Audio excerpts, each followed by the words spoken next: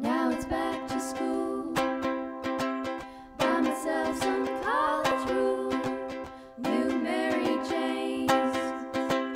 Paper airplanes. Oh, summertime has passed us. Bye, bye, bye, bye, bye. Hello, my name is Rena Gibbs. I am the principal here at Landell Elementary School, and I wanted to take a few moments to share with you a little bit about standards-based grading. As we transition to this new form of reporting for report cards, I know many of you have questions and want some clarification on what to expect.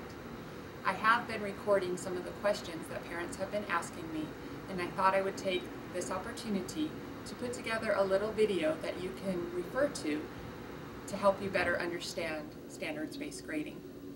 The most common question that I receive from parents is, what is standards-based grading? Well, it's an opportunity to communicate to you how your student or your child is doing as far as mastering the Common Core state standards at their grade level. In Cypress School District, we have chosen a 4-point scale. If your child is earning marks that show that they have mastery of these standards, they will earn a 3 on their report card. If they are progressing toward those Common Core state standards, they would earn a 2. If they are struggling and not making progress toward those standards, they would earn a 1. And if they are consistently demonstrating that they are mastering these standards at a high level, they are able to go deeper with the content on a consistent basis, then they would earn a 4.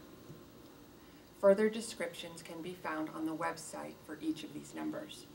Another question that I frequently receive from parents is, why are we transitioning to standards-based grading? What we found is that it actually communicates a more complete picture of how your child is doing when we use standards-based grading. For example, you'll note on the new report card, we actually break reading into several categories. We have reading foundations, reading informational text, and reading literature. These are very different skills, and so we want to be able to communicate to you how your child is doing in each of these areas. You'll also note that math is broken down into strands, so you can see how your child is doing in algebra and functions, and how they're doing in geometry. There's other strands that will also be recorded. Not all strands will be graded each trimester. If the trimester has been focusing on geometry and algebra, those would be the ones you would see marks in. If it has been focusing in other areas, you'll note a grade in those areas. A question that I also receive is, why can't we have letter grades and standards-based grading? For the reasons I just communicated, we feel that standards-based grading really does give you a complete picture, and adding the letter grade into the mix would just confuse the picture. How is standards-based grading aligned to Anaheim Union High School District? We are in close communication with Anaheim Union High School District because we know that's where our children feed into. We've had discussions with Lexington and Oxford, and they have dealt with other districts who do use standards-based grading, so this is not new to them. We have been communicating what our expectations are. They understand a 3 versus a 4 versus a 2, so we do have that open dialogue, and we're very fortunate to have those relationships with the junior highs and the high schools. I know many of you are wondering, how will this impact my child for their opportunity to have admission to Oxford? Oxford is used to standards-based grading. Again, as I've said, other districts do use that type of system, and what they're looking for is a 3 or a 4 in all areas, as well as satisfactory in behavior and attendance. If you have any questions about what Oxford is looking for, you can go to their website, and it actually does have a link where you can find out more about how they understand standards-based grading. That link is also posted on our website. If you click on Landell's website and you click on the Frequently Asked Questions document, there is a link straight to Oxford Academy, and you can get all of your questions answered in that regard. Lexington also looks at the standards-based grading, and they do understand that a 3 means your child is achieving at grade level and is able to master the standards. So there is no communication breakdown with this new form of grading. A question that has been asked multiple occasions. Can a child earn a 3 or a 4 in the very first trimester? Yes, they can. Because the teacher is teaching to specific standards, what they do is they look and see, has the child demonstrated mastery up to this point? So are they able to interact with the material that's been presented and demonstrate that they are mastering what's been presented? So your child could absolutely receive a 3 that first trimester if they're demonstrating that they're able to interact with the standards. If they are consistently demonstrating that they are exceeding expectation, they're either working at grade level or they're interacting at a much deeper level, then they could earn a 4 that first trimester. Keep in mind though that in the second trimester, as new material is presented, if your child is able to interact at a different level, so perhaps they earned a 3 that first trimester, but in the second trimester they're struggling a bit with the content, you might see them go from a 3 to a 2.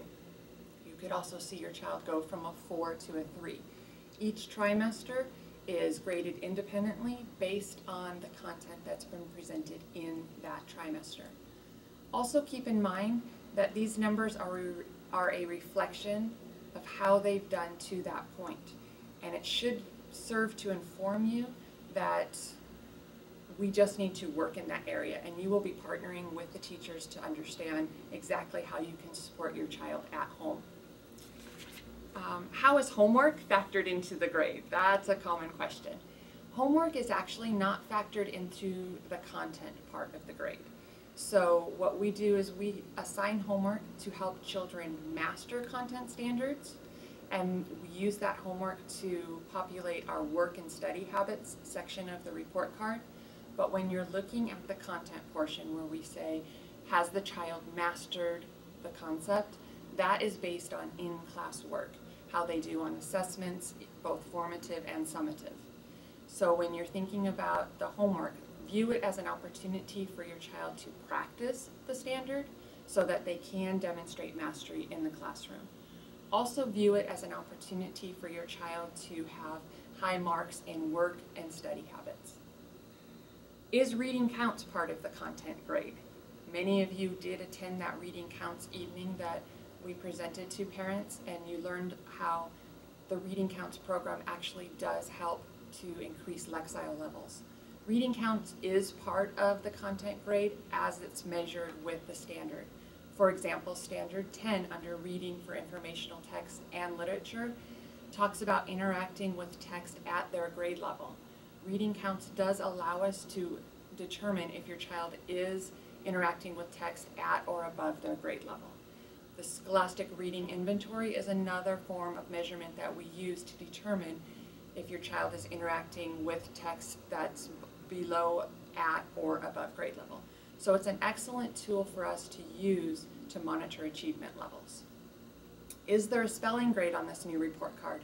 No, there is not. It is actually embedded in language standard number 2. So you will see how your child is doing based on their language grades, but there will no longer be a separate spelling grade on the report card.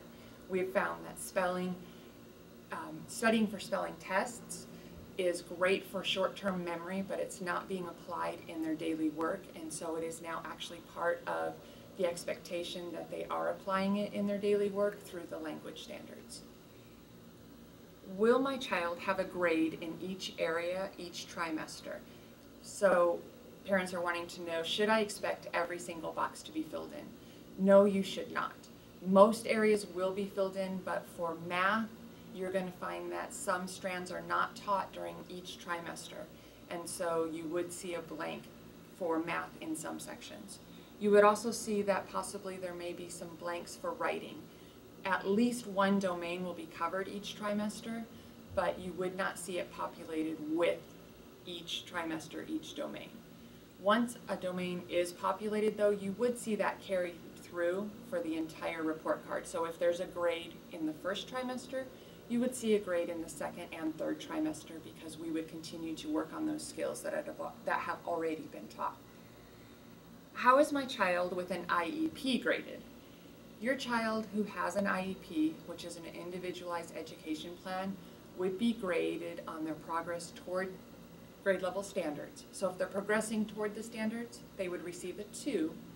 If they're meeting standards, they would receive a 3. They would also be receiving a grade as they move toward mastering their IEP goals.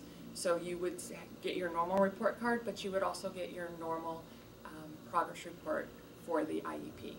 The same holds true for students that are classified as English language learners.